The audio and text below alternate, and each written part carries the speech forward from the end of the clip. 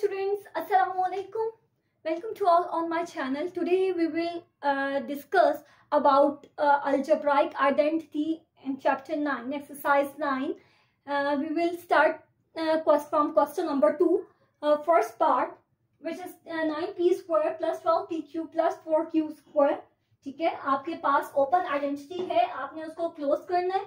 In previous lecture हमने कुछ identities को डिस्कस किया था, उन्हीं आइडेंटिटीज के थ्रू आपने इसको ओपन से क्लोज में कन्वर्ट करना है. अब देखें, आपके पास फर्स्ट आइडेंटिटी क्या थी, a प्लस बी का square which is equal to a square plus 2ab plus b square.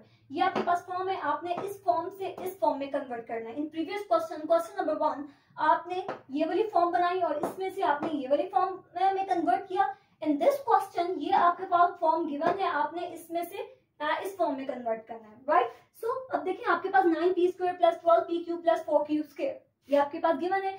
First you find the factors of 9, 12, 4. ठीक है, 9 के आपने फैक्टर्स फाइंड किए by using LCM. 3 times 9, 3 1 times 3, तो 3 यहाँ कितनी टाइम्स है, 2 टाइम, तो क्या आ जाएगा 3 का स्क्वायर. आपके पास ऑलरेडी p के ऊपर स्क्वायर था, तो जब आप 3 का स्क्वायर लोगे तो 3 का स्क्वायर और p का स्क्वायर, तो आपने होल स्क्वायर में कन्वर्ट कर लिया. 3p का होल स्क्वायर प्लस 12 के आपने फैक्टर्स फाइंड किए. 2 6 है 12, 2 3 टाइम्स 6 और 3 1 3, तो फैक्टर्स क्या आ रहे हैं, 2 into 2 into 3. सो 2 फॉर्मूले का, देखिए आपके पास फॉर्मूले में 2 यूज हो रहा है. 2 फॉर्मूले का, अब a आपके पास क्या था 3p, तो p को 3 के साथ कंबाइन कर लिया.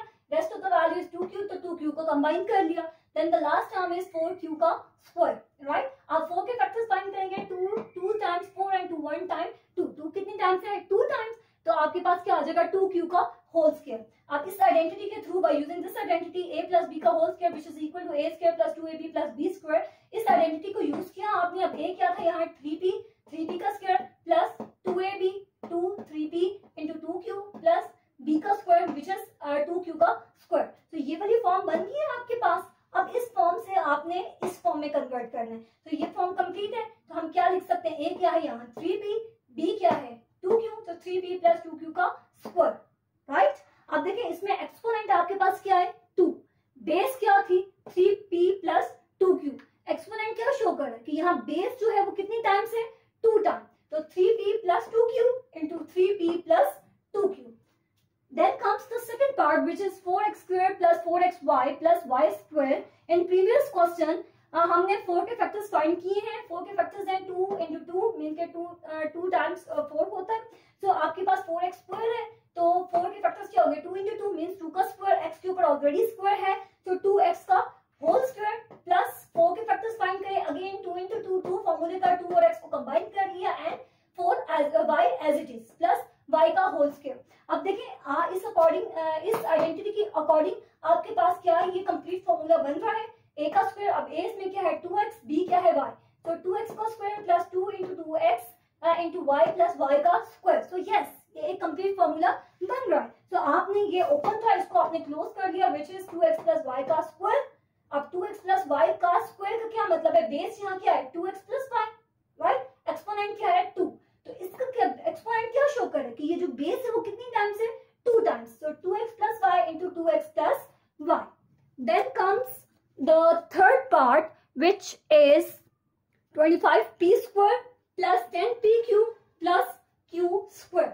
Again आपने फाइंड करनी है 25 और 10 के फैक्टर्स फाइंड करें. 25 is the odd number, so 5 times 25 and 5 1 time 5.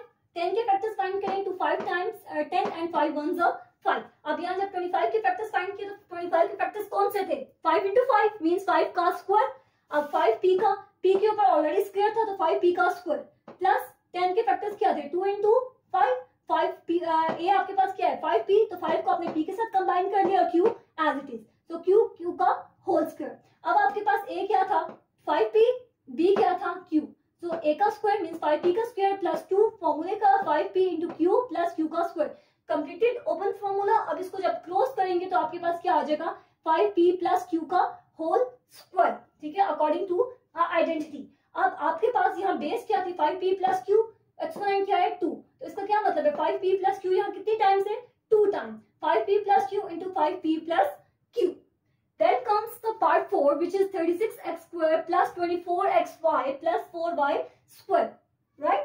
In this question again you find the factors 36, 24 and 4. Know that 36 is a even number, so a lot of factors. 2 से भी आप इसको कर सकते हैं, 3 से भी कर सकते हैं, 6 से भी कर सकते हैं, 12 से भी कर सकते हैं, बट आपने उस नंबर से फाइंड करना है जिसका परफेक्ट स्क्वायर हो, राइट? अगर मैं 30 को 2 से करती हूँ तो 12 टाइम्स 36 होता है, राइट? तो आपके पास 216 टाइम्स, तो 12 टाइम्स आपके पास 36 होता है। तो अगर मैं 2 से करूं तब भी वो चेंज आएगा, 12 से करूं तब भी वो चेंज आएगा, ठीक है? तो मैं 6 से कर ली, 6 6 36, ठीक है? तो 36 का जो परफेक्ट स्क्वायर होता है वो आपके पास क्या है, 6। तो 6 से कर लिया आपने, 6 6 टाइम्स 36 एंड 6 1 6। अगेन 24 का करें, 2 1 2, 2 टाइम्स 4 12, 2 6 टाइम्स 12 एंड 6 1 टाइम्स 6। तो 24 के फैक्टर्स क्या आ गए, 2 into 2 into 6। 4 के फैक्टर्स फाइंड करें, 2 टाइम्स 4 एंड 2 1 टाइम 2। अब 36 के फैक्टर्स क्या है, 6 into 6 मीन 6 का स्क्वायर, 6x का स्क्वायर प्लस 2, ए क्या था 6x, तो x को आपने कंबाइन कर दिया 6 के साथ, 2 into 6x, rest of the values 2y, तो आपके पास क्या बचेगा 2y, 2 into 6x into 2y plus 4 था, 4 के फैक्टर्स फाइंड किए, तो 4 के फैक्टर्स क्या आए, 2 into 2 मीन 2 का स्क्वायर, y के ऊपर स्क्वायर था, 2 के ऊपर भी स्क्वायर आ गया, तो क्या है, हम उसको लिख सकते हैं 2y का होल स्क्वायर।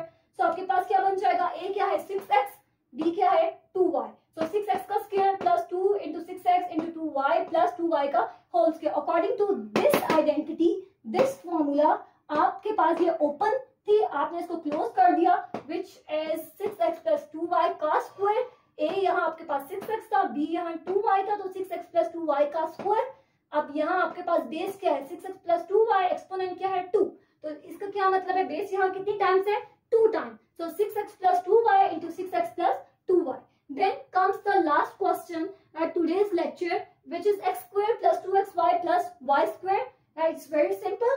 x का square, x के ऊपर square है, x का whole square ले लें plus 2 फॉर्मूले का x into y plus y का whole square. So according to this identity, आपके पास क्या है, a का square plus 2ab plus b का square. a यहाँ क्या था x, b क्या था y. तो a का square means x का square plus 2ab means 2xy plus b क्या था y, तो y का स्क्वायर। तो ये आपके पास ओपन था, उसको जब क्लोज कर देंगे तो आपके पास क्या आ जाएगा x प्लस y का स्क्वायर। अब बेस यहाँ क्या है x प्लस y, एक्सपोनेंट क्या है यहाँ 2, तो इसका क्या मतलब है, यहाँ आपके पास बेस कितनी टाइम्स है 2 times, so you write x plus y into x plus y.